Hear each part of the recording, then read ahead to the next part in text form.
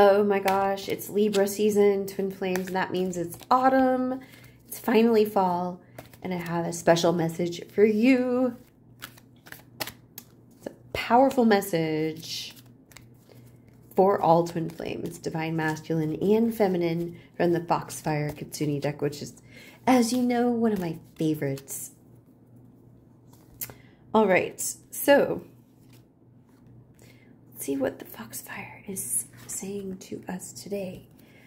We have the first card coming up is the gift of connection. So you have a very strong connection to the universe right now. As well, you have a strong connection to your heart and to your twin flame. So it's important for you to honor that connection. The gift of connection. It's not something that you need to look over. If you're in touch with your twin flame, honor that, right? Connect with that. We're going to talk more about this later, because I feel like it's going to come up a little bit later. The second card is about acceptance. So are you accepting who you really are inside? Are you accepting yourself and your twin flame? Are you accepting your power? Are you accepting your divinity? This, I feel there's some clarity that needs to come out here. So let me just set those to the side. Don't worry, we're going to pull more cards. Born with a gift. Okay, now it's actually becoming clear. So let's look at these two cards, right? What's the same? They both have the word gift on them. So whenever I see doubles, when I pull cards, it's like the universe is like, hey, pay attention. The gift that you were born with, oh, this is what a lot of you are talking about. Like, there's some people who are like, oh, not everybody has a twin flame, and or there's only 144,000. Neither of these is true. Everyone has a twin flame, just not everybody has woken up to it. So the thing, okay, yeah. Big twin flame sign, there's a butterfly. There we go. Message is finally coming out. Sometimes when the cards come out, you're like, what is this saying? Now I get it. What the universe is telling us here is that your heart was illumined, not by you, but by spirit, by your connection to spirit. So if you can see both of these pictures, the woman in the picture is holding something. Here it's a necklace. Here it's a golden egg, right? You have something precious. You have something precious, which is the knowledge that you are a twin flame. Everyone has a twin flame, but not everyone knows it, right? This is something that you need to accept about yourself. Now it's coming full circle. So what does that mean, the fact that you woke up to your twin flame journey and you realized that you had a twin flame? This is important. Don't take this lightly. This is not something that everybody has awoken to. So don't like, I don't know, this is a really drastic thing to say, but don't throw it in the trash can. Don't treat it lightly as if it was like small potatoes, right? I'm going to pull more cards. We're having a message come out here. We've got the golden moment. We've got the golden egg here and the golden moment.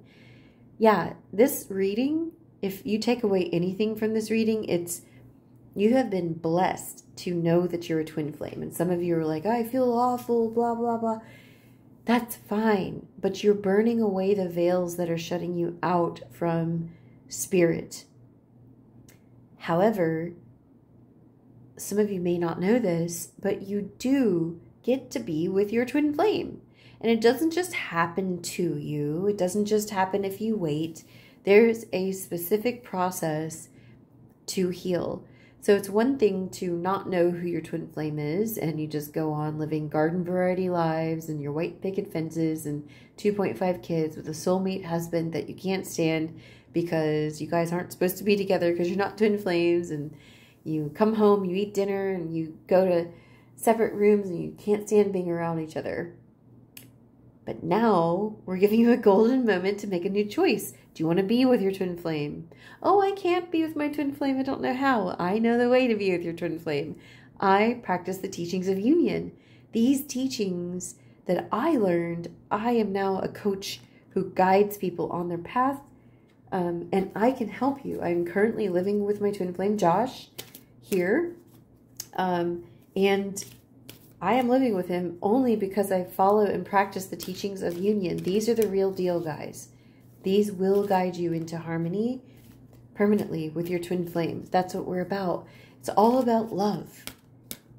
It's not just about taking bubble baths and painting your fingernails. It's about like really loving yourself and really loving the parts of you that are calling for love. Like pour that love into your heart. And I have some techniques to do this that I want to share with you if you want to try an introductory session with me. We've got be still a while. So just kind of let that sink in. What I've just shared with you. That you didn't just like happen upon this journey. You didn't choose this journey.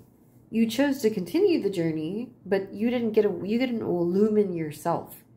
Your heart did, and your heart is divinely inspired. Your heart belongs to God, right? So just let that sink in for a second. Dance with joy. Joy has been such a theme recently. Oh my gosh. Okay. Well, it's time for you to be happy, right?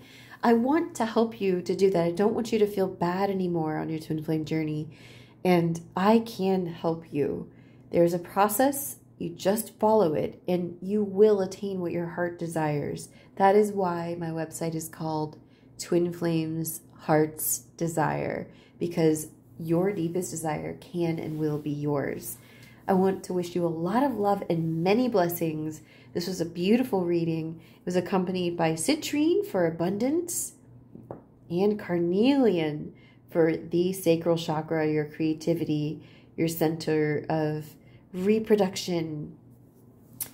Thank you, and I will see you in my next video. Don't forget to like this and subscribe to my channel. Bye-bye.